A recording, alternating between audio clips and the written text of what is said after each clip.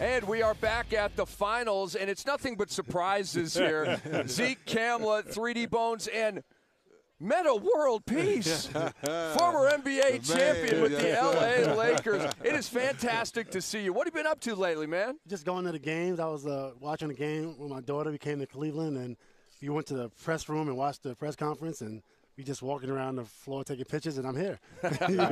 So you're the former player version of Jimmy Goldstein right now. Just bum rushing the podium. Yeah. I love it. Yeah. I love it.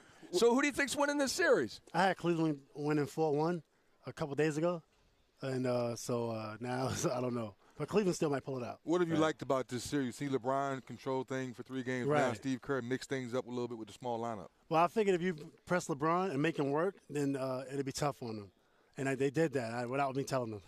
What do they do for Game 5? How do they go out there and win Game 5? Well, you got to make LeBron work, and LeBron going to have to work. And there's a couple times that LeBron didn't help on defense, so his legs are a little tired. Right. But he has to play like a role player now. He has to play good team defense. He's not. And are there too many good players for the Warriors for Cleveland to have to deal with? I mean, Cleveland got good players, but I don't think they want the championship right now. Maybe in Game 5 they might want it, but right now some of the guys don't really want it like Golden State wants it. The man, So- good stuff. We're out of time here. Metta, we appreciate you dropping by. This is random. Good to see you. Sound random. Well, one last thought. Could you play with Matthew Dellavedova? I can play any of those guys. I love it. I love it. Metta, God bless, man. We'll talk to you Good soon. to see you.